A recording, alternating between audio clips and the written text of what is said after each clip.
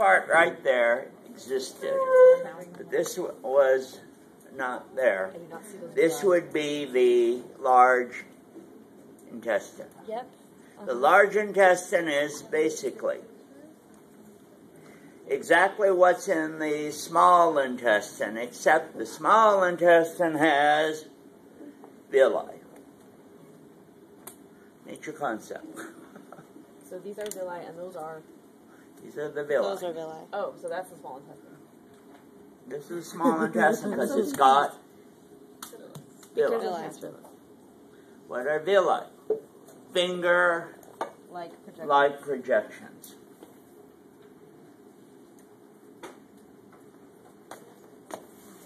Oh, if you can't see, move up closer.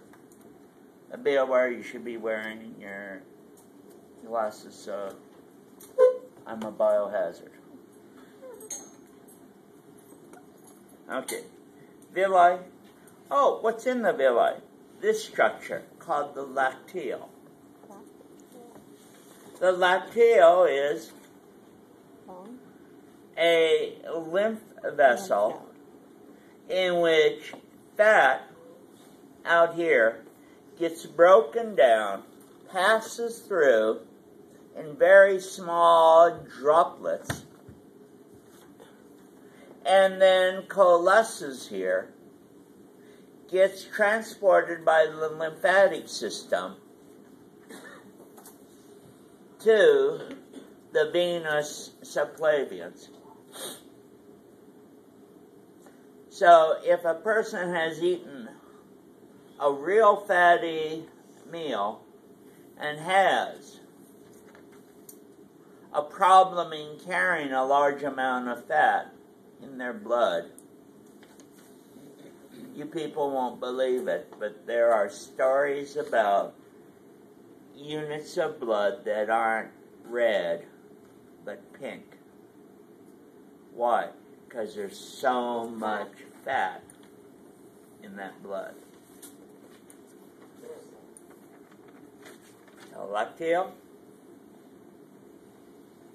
The whole structure is a villi. But, see those people who are way back there, they can't see jack, but that's okay. You see these little open areas right there. And if you can zoom in. Thank you.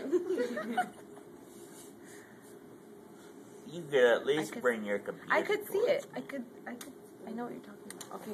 So there you go. Made him halfway. Come on now.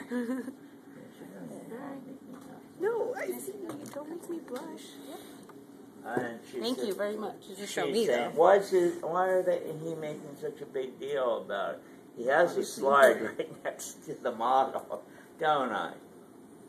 I really try to help you people learn this material. Okay, that little indenture right there is a goblet cell. So you have goblet cells not only in the colon, which they are very numerous, but you have goblet cells in the small intestine. Here are your cryptolubicune. Notice that the cryptolubicune show up at the floor of the intestine as a opening, a hole, while the villi show up as a pointed structure, an elevated structure. Here's your muscularis mucosa. Here's your tunic submucosa, and you can see your muscularis externa. And this little final pink layer is the tunic serosa. Now, this is a simpler model, but be aware. What I've gone over could be on the lab exam.